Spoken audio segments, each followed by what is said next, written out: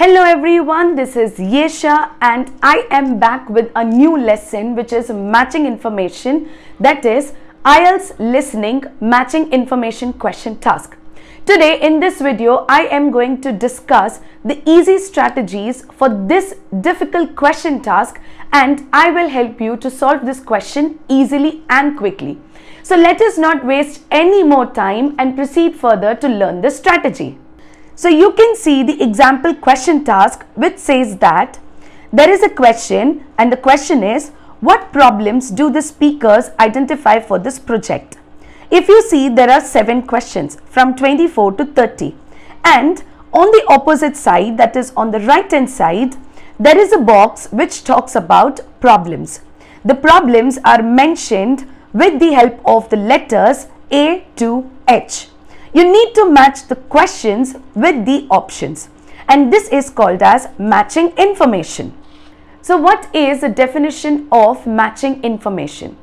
In a matching information question task, you are required to match a list of numbered items with a set of options in the question paper or on the computer screen. That means you will have to write the correct letters, that is the given correct letters, and these are the answers if it is a paper-based examination. And if it is a computer-based examination, then you just have to select the correct letter given from the list of options. This is called as matching information question task. So if you look into the question, on the left hand side we have a numbered list of items, that is from question 24 to 30. We have to select 7 answers from the given options. So in the given options, that is a set of options actually contains 8 answers. You will be eliminating one answer or you will not be including one answer from the list of options. We have the instruction which clearly says that you need to select 7 answers from the box and write the letters A to H. A to H is actually we have 8 answers and we'll be eliminating one, as I said before.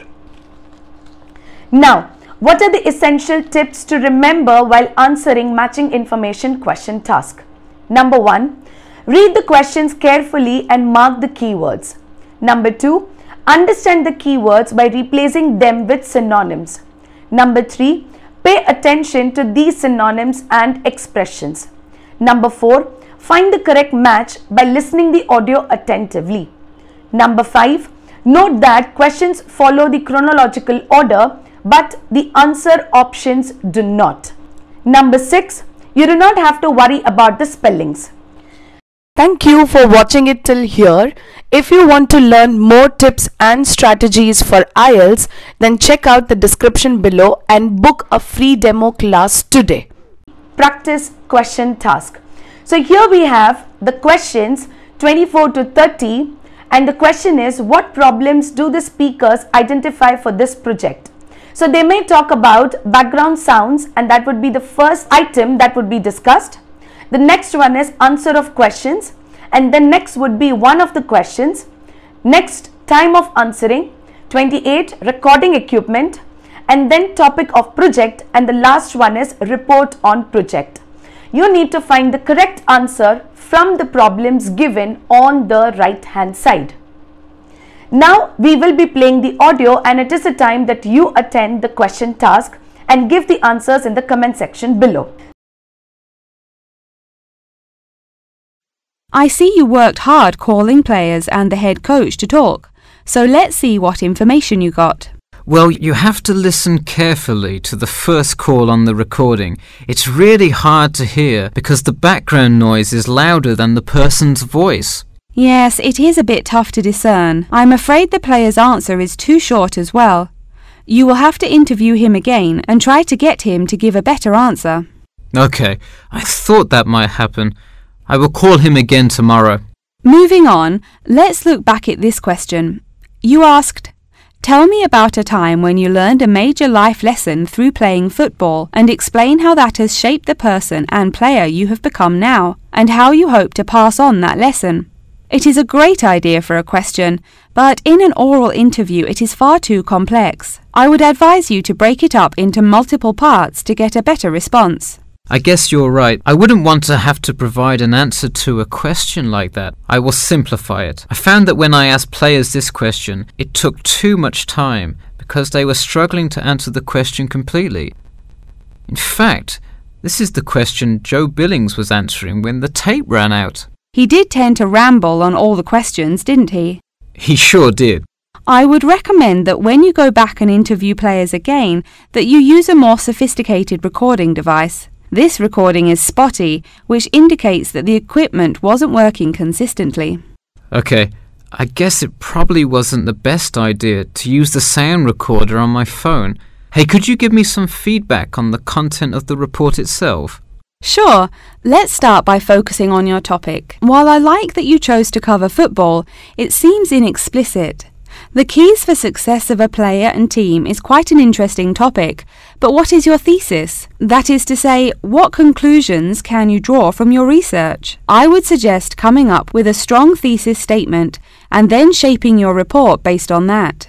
Is it really too vague? I put a whole lot of facts into it. I list the top 10 goal scorers in football history and later on provide statistics for a few of the most famous coaches and their records as coaches.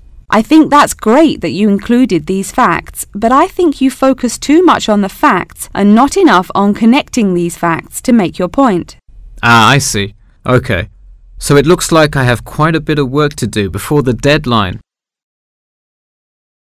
So, when they actually talked about background sounds, they said that the answer is going to be too noisy. That is, they can actually experience a lot of background sound which can be very much noisy or which can be very loud, and that is why the answer is D, too noisy.